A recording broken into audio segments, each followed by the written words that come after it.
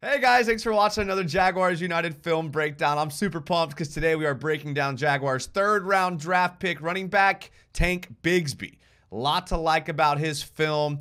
You're going to really like it. So before we jump into that, though, make sure you subscribe to the YouTube channel. Make sure you hit that notification bell so that you get notifications when we do live shows and when other film breakdowns get released. And also, while you're here, follow the Twitter, follow the Instagram. That's how I communicate with all the Jags fans, and we can talk about Jags 24/7. Without further ado, let's jump right into it.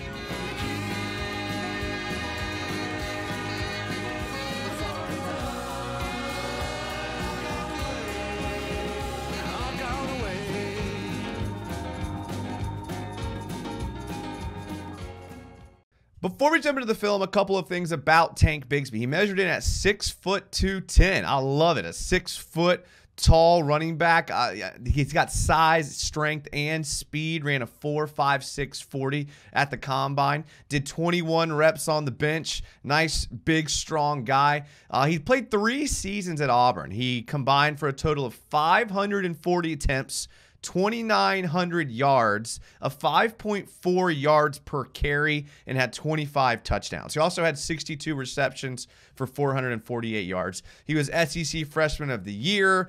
He was Auburn football for the last 3 years.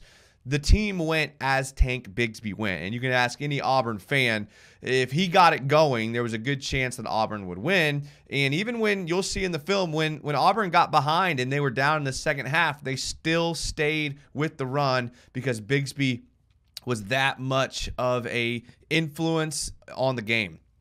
He played 35 games at Auburn. 27 of those games were against Power 5 schools, and most of those coming against the SEC. He was a 5-star recruit coming out of high school. Some things I like about his game is that he's an upright runner and can run downhill with one cut, but he also has really good acceleration. He's been called creative with finding run lanes, which is something that you always want in a running back. Very quick. You cannot arm tackle this guy. He's really good at bouncing the ball outside when the inside's blocked up. So Auburn would call a lot of inside zone, and Bigsby would be able to run it outside and get to the outside. He runs well in tight spaces, and he will run you over. So you kind of have to pick between, like, do I want to get ready to get run over, or do I want to try to tackle this guy so he can't jump cut me? Really good, tough north-south runner. He processes gap integrity quickly, something I really, really love in running backs. And he's improved in pass pro through the last 3 years. There's a knock on him as a freshman. Really improved on it over the 3 years. He kind of gives me Kenneth Walker vibes as a running back. So there's a lot to like about his film, and I think that you're going to see through the way that Auburn used him is similar to the way that Jags may be able to use him. So let's look at the film and see. All right, so we're going to start this film breakdown a little differently. We're going to show an entire series where Auburn leaned entirely on Tank Bigsby. Like I said in the intro, the team went as Tank Bigsby went. This is an important part of the game. This was last year, Penn State versus Auburn. Penn State is up 11. We're midway through the third quarter. Auburn can't really get anything going. They've only scored 10 points. And they really haven't used Bigsby a lot in the game. And then here you're going to see them rely entirely on Bigsby. So we're going to pick it up here right as the play's starting. And you're going to see this theme happen a lot with Bigsby. The play is designed to hit on the inside zone. He's going to read that the blocking either isn't sufficient or the defense crashes too aggressively. And he's going to kick it outside to the edge for a decent gain. Now here he's going to read that the strong safety comes down a little bit too far, gets caught up in the wash, and so you're going to see him make a play really out of nothing essentially. And again, you're going to see him do this a lot. Nothing there and picking up a few yards. Not a ton of yards there, but you'll see it happen time and time again. Inside zone here. Keeps turning his legs. Gets a couple out of nothing. Next play. They're going to get a little creative here with a little orbit motion. They're going to do another. They probably could have handed it off on the read option and gotten more yards with Bigsby, but Bo Nix got a little selfish there. All right, here we're going to see another inside zone. That's how it's drawn up to hit. I like this play a lot. I mean, he makes really something out of nothing. I mean, there's not a lot here. I mean, there's not a lot here. And he's able to take the right angle, run aggressively through the lane, and get there. Next play. Straight up the middle, inside, power back. Yes, sir. Pick up the first down. Next play.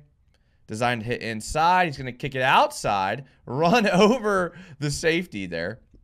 We're going to see a reverse angle here. I mean, this is what he does. Again, designed to hit up the middle. Going to kick it outside. A little half stiff arm, a little truck stick.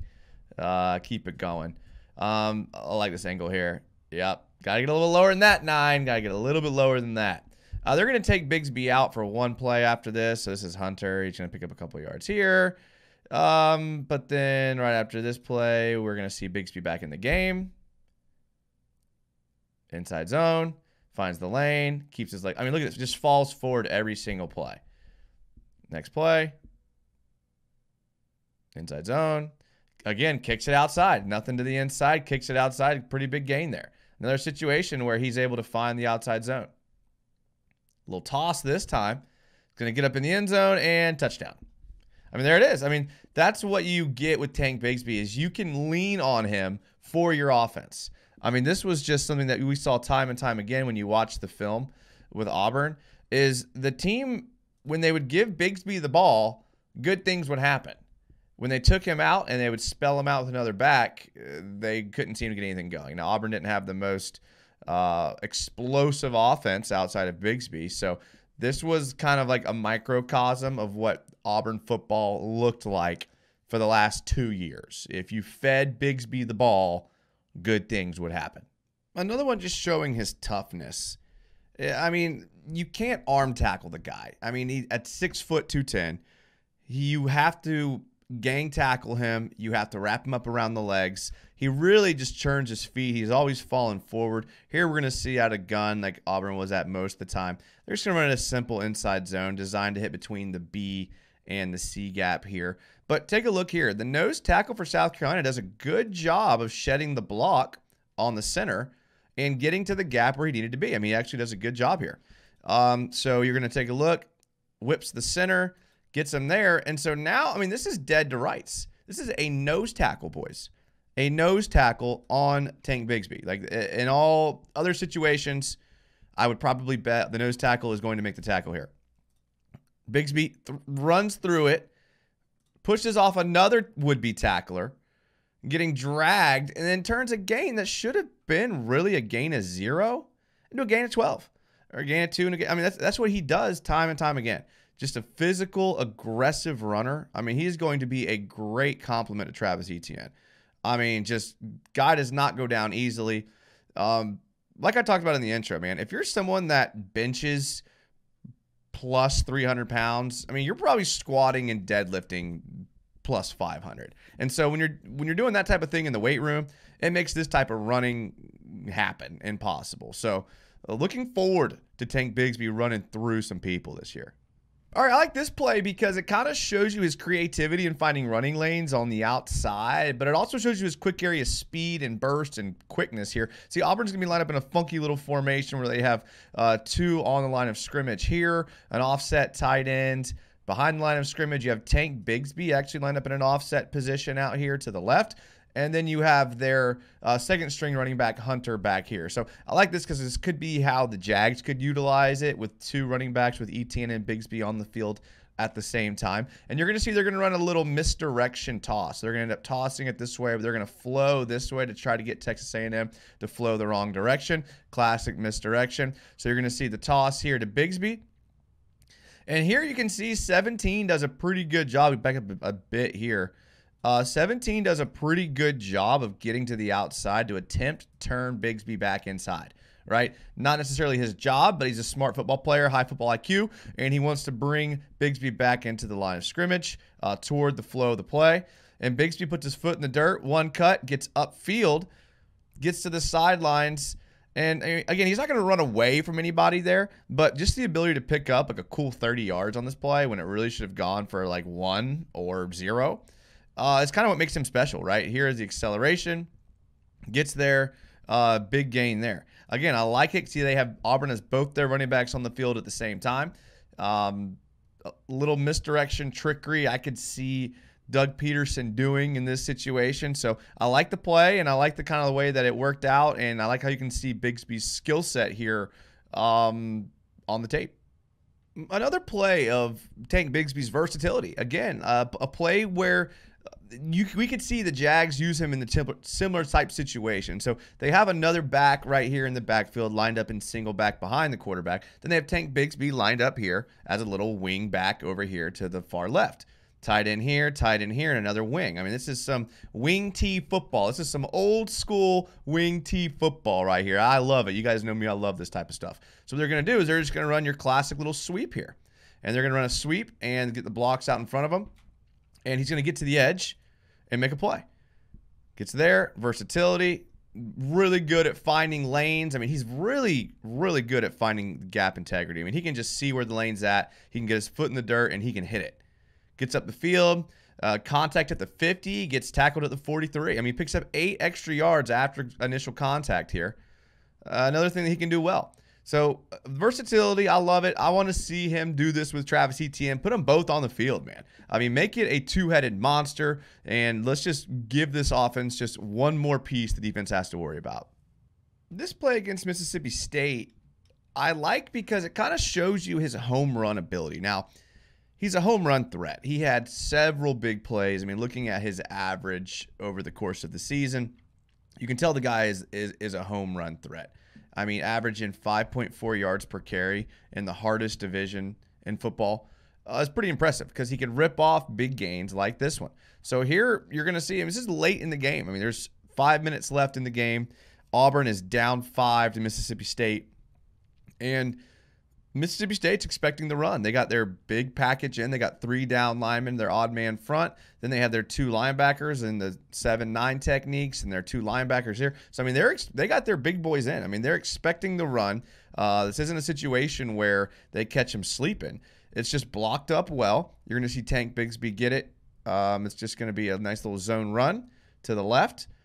Blocked up pretty well, gets in there, and he's able to, like, he's faster than he looks is the thing. Because when you're 6 foot, 210 as a running back, you kind of get the label as like just a downhill runner, a one cut back, which he is. But to be able to accelerate on the sideline, showing that track speed there, if you can score from the 41-yard line at any given time, if it's blocked up decently, that's somebody you want, right? Like I said in the intro, in a different era, this guy would have been a first-round pick.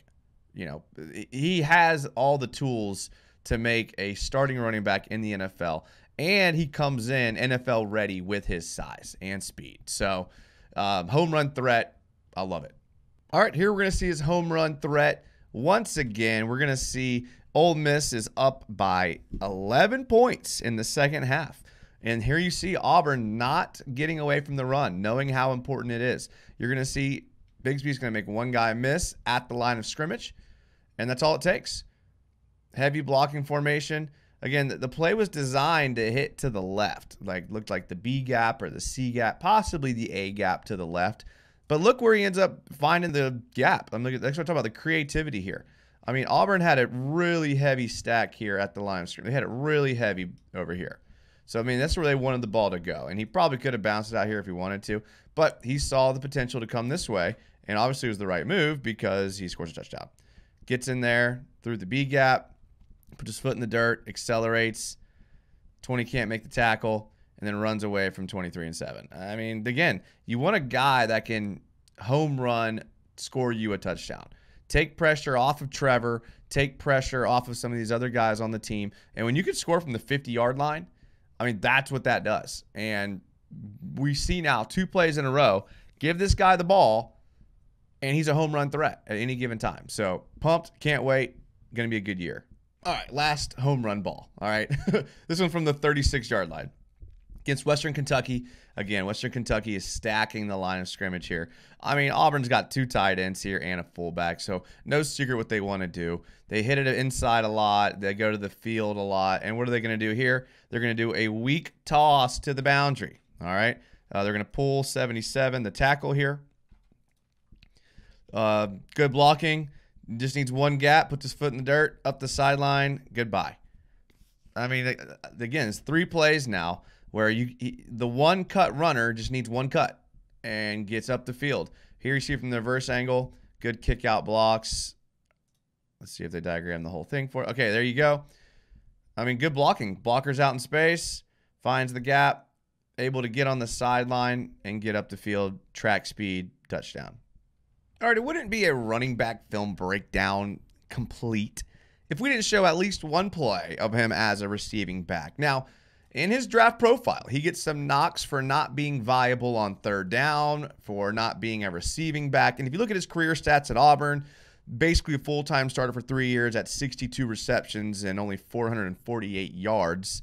Not really what he was asked to do, more than what he could do. Now, 0 receiving touchdowns, another thing that was surprising when I looked at his stat line. But again, after looking at all the film we've looked at, it's understandable to keep this guy where he's best and in his wheelhouse here. So we're going to see him here in the backfield.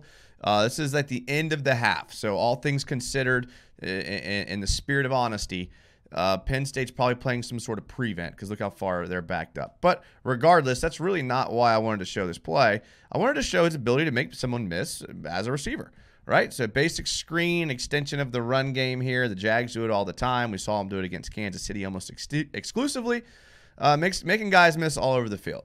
So it's not that he can't do it.